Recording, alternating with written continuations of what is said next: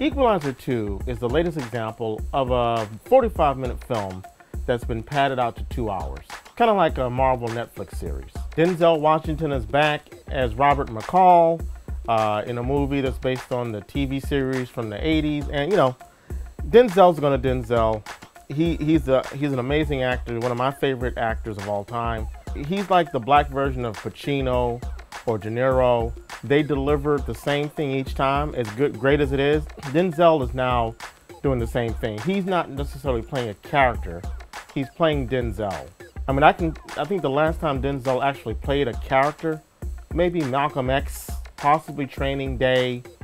I know his debut in Carbon Copy, he was actually playing a character. I submit that if you were to swap in any of the last few characters Denzel has played, whether the character in Two Guns with Marky Mark, or Unstoppable with Chris Pine, or Man on Fire, you put any of those three characters into this film, you wouldn't know the difference. But that's not a complaint, that's not a problem with the film. I think the problem with this film is that, unlike the first one, which kind of played on its, from what I remember of it, it kind of played on its hokiness and cheesy factor. I'm thinking mainly of the villain, who was way over the top, which is what made that film so great and so entertaining, because it embraced that cheesiness. You know, you have at the end of that last film, you've got they're in a Home Depot or something like that, and Denzel's in the rain or the water, and you know, he's basically taking this guy out Home Alone style.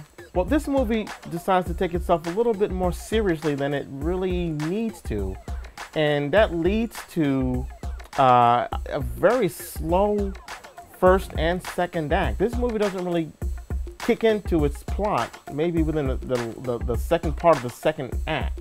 There's a scene that happens early on that we've all seen in the trailers. I think these trailers are just giving us way too much. But there's a scene that takes place with a lot of, I guess, frat boy Gordon Gekko types in a hotel room. It's very visceral, gets the blood pumping, but it really has nothing to do with the central story. This is the point where usually I'd give you a chance to do the right thing, but not tonight. Tonight I'm gonna need your cameras, cell phones, anything you might have used to record what you did to her.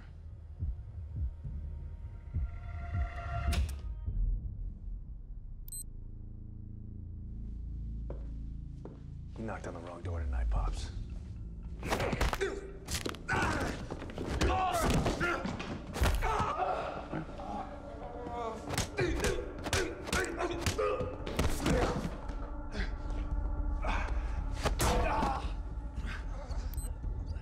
At the very beginning of the film, there's a scene which takes place on a train traveling through Turkey. Again, great action sequence, nice fight choreography, has nothing to do with the film. And then there's some subplots. Well, there's one subplot which has absolutely nothing to do with the film.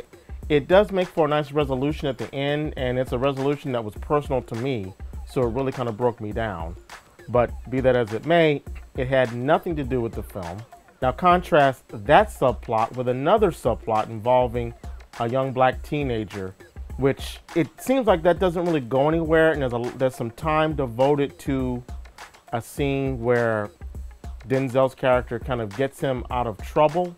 I don't want to spoil it, but that scene is kind of upended by what happens in the last act with this teen, where he's jeopardized because of Denzel's career, what Denzel does for a living. But the overarching point I'm trying to make is that there are a lot of elements in this film that don't really gel with the central plot, that have nothing to do with forwarding that central plot. And it really shows, like I said, the central plot kicks in like somewhere between the middle part of the second act, and it's not that hard to predict what's going to happen. I mean, it was very much like The Incredibles, where you can predict who's the overarching enemy of the plot, of the overarching antagonist, pretty much right off the bat, and you're sitting there wondering, like, okay, I figured it out. Why are y'all dragging this out? Like, I mean, come on, let's just keep this moving. The central plot does kind of shine a soft light onto Robert McCall's background in this film. It doesn't directly flash back to anything, but we can intimate why Robert McCall is who he is, and how he's as skilled as he is, and what some of the dynamics are from his past that are now present in this film. I do fly off to Brussels tomorrow. Thought you were retired. Oh, I am. Just like your dad. Okay.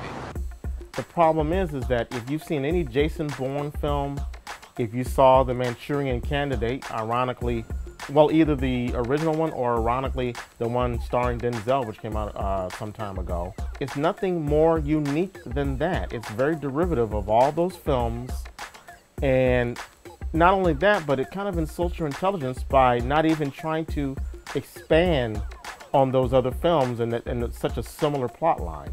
Whereas the first movie was kind of like all-out action, kind of like a Charles Bronson Death Wish type of thing, which worked. This film wants to be more of like a quasi-political thriller slash potboiler, and it just doesn't have the weight to carry that. It's just so paper thin. The characters, which are very two-dimensional, and the story itself, it's just there's not much heft to it at all. That's not to say like I said, the action scenes that are present are dope. Though some of them in the beginning have nothing to do with the film. There's one scene, a fight scene that takes place in the car, which was genuinely thrilling. I'm sure I've seen it before, but here I thought it was done very well. Probably the best scene of the film involves the young teenager, which I mentioned before, being trapped in Robert's house while some bad guys are coming to take Robert out. And I don't think I spoiled anything there, but that was probably the most gripping scene because the subplot involving that teen, while a lot of it doesn't have a lot to do with the plot, only tertiarily, they do build up that teen sufficiently that we feel for him in that situation. So that was a great scene. The final scene takes place on like a resort island or like a Nantucket type of island in the middle of a hurricane. And it's very atmospheric, very well done. I'm curious to know how they shot it, if a lot of the rain and the storm and wind were wind machines and digital rain and whatnot. It was very effective, very moody, but ultimately it's just very derivative, kind of tired, not even as interesting as the final scene in the first film. Although I did notice that, again, we've got Denzel in the rain, in the water, in wetness, kicking ass. I don't know if that was a shout out to the first film, but I noticed it.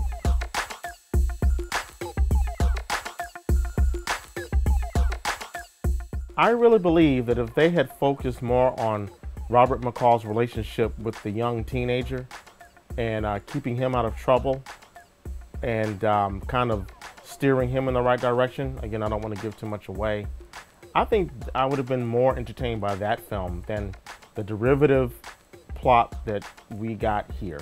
So I'm just going to give this movie 2.5 reels out of 5. When it comes out on HBO or Netflix, I'd say definitely check it out. I don't know if I'd even recommend you buying it on DVD.